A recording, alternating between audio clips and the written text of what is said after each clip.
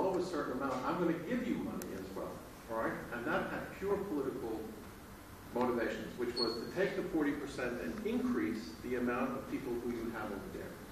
In the United States, the top 1% of wage earners in the United States pays 39% of the take for the Internal Revenue Service.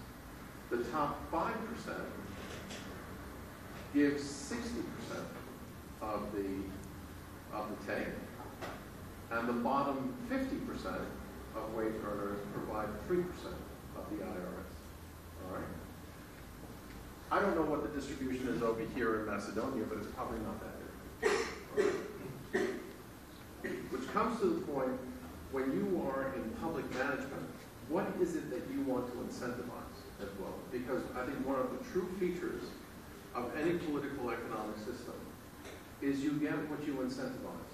So if you want to incentivize the accumulation of wealth in the society, do you tax people who make money, or do you alleviate that? Now, politically, it's very hard to come out with a statement to say, if you want to get rid of poverty, you should disincentivize poverty by taxing the poor.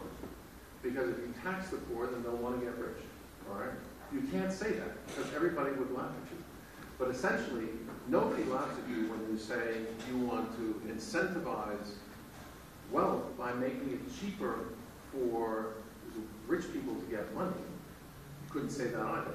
But if you say you're going to tax the rich at the expense of everybody else, everybody says that's fair. But what you are doing is you are disincentivizing growth. And this is the dilemma that we face not only in Central Europe, but also in the United States right now. And as a result of the economic crisis that we are facing now as well, we are put more and more into the conflict about how do you get out of an economic situation like this.